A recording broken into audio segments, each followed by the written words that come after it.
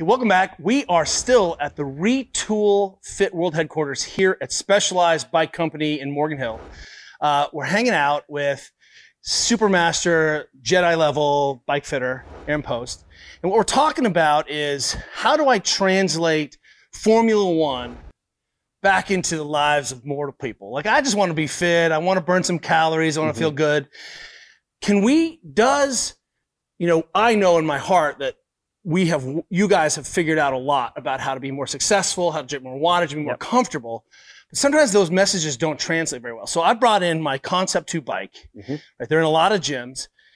Does the saddle matter? Because theoretically, I think I understand this, but I think most of us just get on a saddle and we're like, it's good, right? And if we're riding at home sometimes on old bikes, or we bought some non-specific bike for me, clearly my 15-year-old daughter and I should not necessarily be using the same seat, I think, right? So talk me through that. Does saddle matter? Besides my junk going numb, right? Because I think that's all people think about.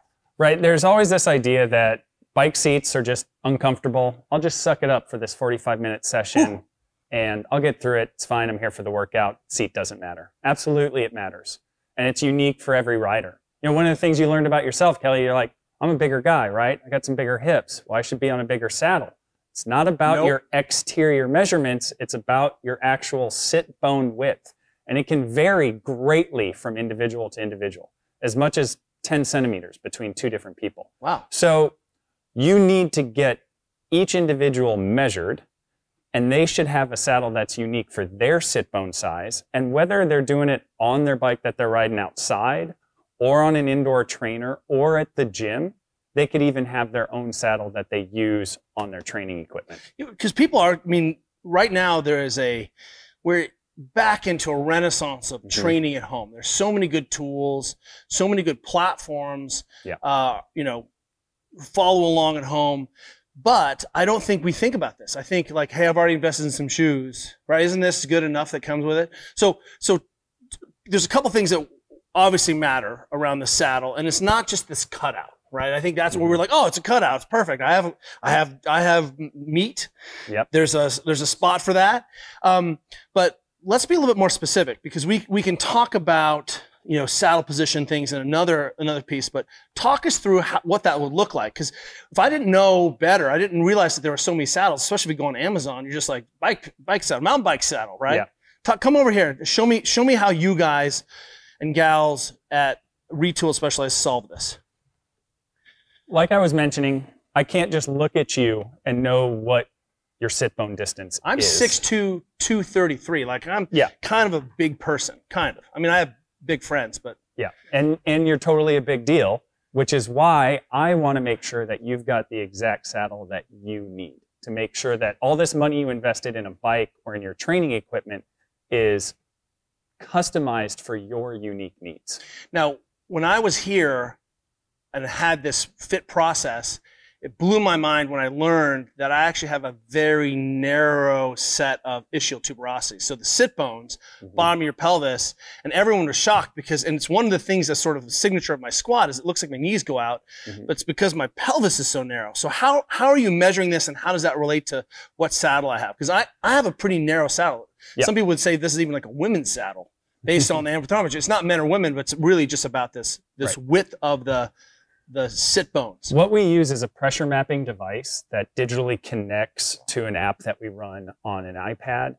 And I can, based on your pressure mapping, measure the distance in between your sit bones and then select a saddle width that will appropriately support your individual pelvis. What happens if I'm on a saddle that's too wide? What does that feel like? Oddly enough, saddles that are too narrow and too wide kind of feel the same. If a saddle's too wide and your sit bones, like you may have experienced before, are being wedged forward, you can't get back here onto the wider part of the saddle because your sit bones are closer together. So it pushes you forward onto the smaller part of the saddle. Then you fall off these slopes, and then you get no saddle support. You've got all sorts of midline pressure, all sorts of problems. Saddle feels terrible. Midline pressure. Is that what the bike experts call it? Midline pressure. That's easy. When we talk about where on the saddle you're feeling the pressure, makes it a lot easier for us to have that discussion. And it's true. When we talk about numbness and tingling, when we have occult things going on or pathology, I say saddle area. So for sure. I'm going to say midline area. Right. Fantastic. And it doesn't matter, women or men, you're going to kind of have those same kind of sensations, whether the saddle is too narrow or too wide, right? Saddle that's too narrow and your sit bones are way out here, you might literally try to push yourself back on the saddle to try and create more width, but it's still going to feel like there's not enough saddle underneath you. So again, you have that midline pressure.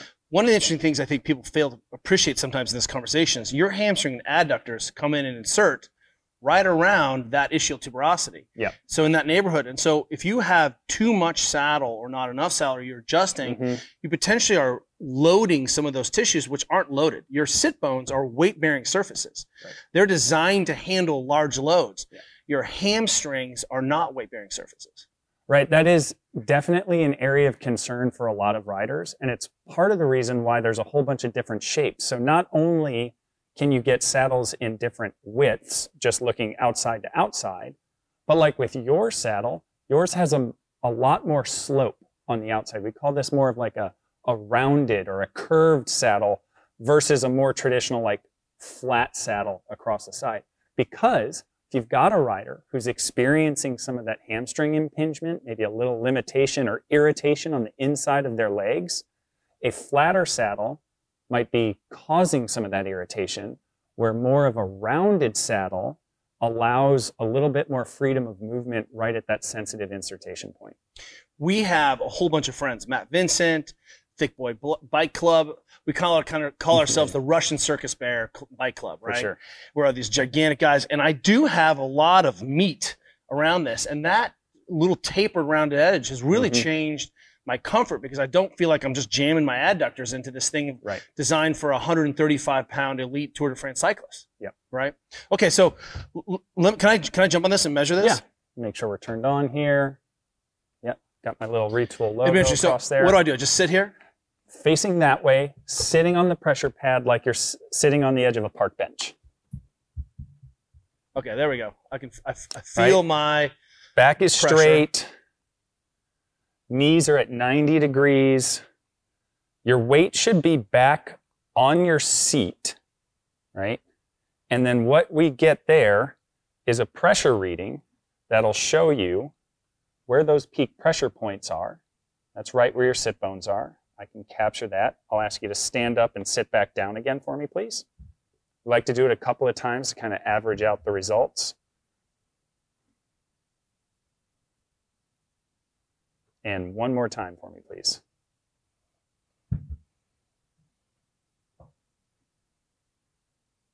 Once you settle in there. 89 millimeters.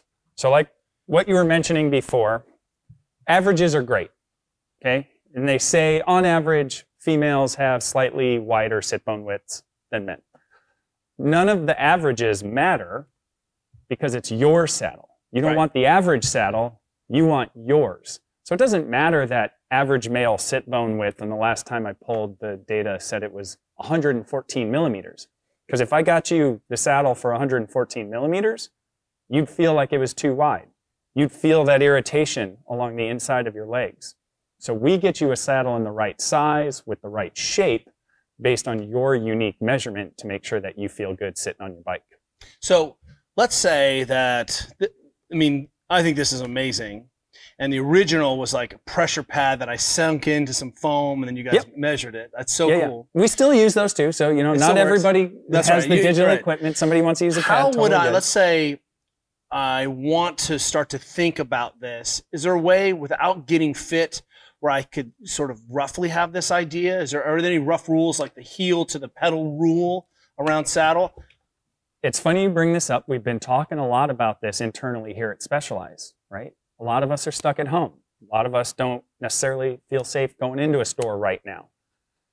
You want to do this measurement at home? I bet you've got some Amazon boxes laying around, a lot of corrugated cardboard.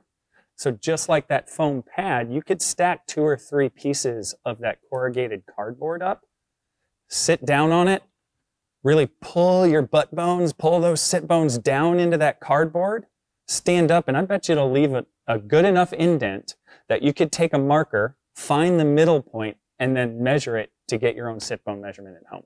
Great. And then saddles will tell me what range I would be in. So I flip this over. Flip this over. Specialized saddles will actually mark the outside to outside width on here. Now, I can't speak for every saddle manufacturer in the world, right, but generally speaking, if they don't have it written on the outside, you can measure the outside to outside width, and you want approximately 1 centimeter to 2 centimeters more saddle width than what your actual sit bone measurement is. So I think this is a 143. No. Yep, that's a 143. Right. Which on the face of it might seem a little wide for your narrow sit bone width. However, the thing to consider is this sloping shape also changes the effective seating area, right? Outside to outside, it's if it was not the same thing. Right. Okay. Outside to outside, these two saddles are the same width, but this 143 that's nearly perfectly flat across the back different. Fits a wider range than a saddle where it's like the ears are folded down, so the effective seating area makes perfect sense. Is narrower for your sit bones. What you're saying is, when I go to a spin class and I'm on a bike seat that's like this big, yeah, that's less great? The saddles that come on spin bikes are trying to fit the preconceived notion around what a comfortable saddle should be. They're super soft. You can almost push all the way in and then hit the plastic. They're typically pretty wide, thinking, if we just give them a bunch of surface area, they'll use all of that and that'll be more comfortable. But remember, if it's too wide, it's going to wedge you onto an uncomfortable part of the seat.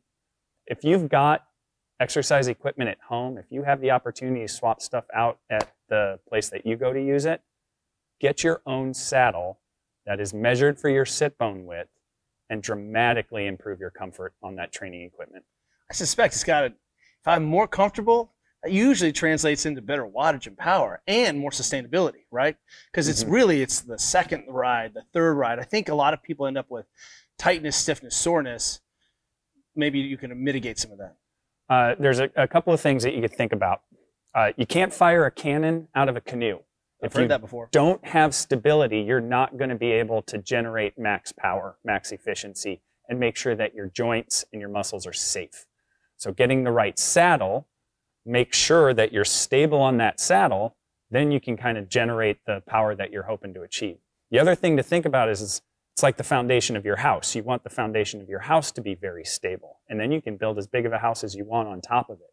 So get the right saddle for yourself, and you can build whatever fitness level, whatever comfort level you can, just based on your own ability then. It's like, how hard do you want to work out? You're not thinking about the saddle being uncomfortable anymore. You're only thinking about pushing power to the pedals. I'm thinking about my lungs on fire, and my legs not being big enough to hang out with my lungs. Amazing. Thank you so much. Here's the takeaway. I suspect you can probably do better than you're currently doing on your current exercise bike or your trainer bike, right? Yeah. Invest as much in that saddle if you can as the saddle that you're riding. If you're a rider, if not, get the best saddle you can, even if your jam is just riding on the Peloton. I mean, that's fair game. See you guys next time.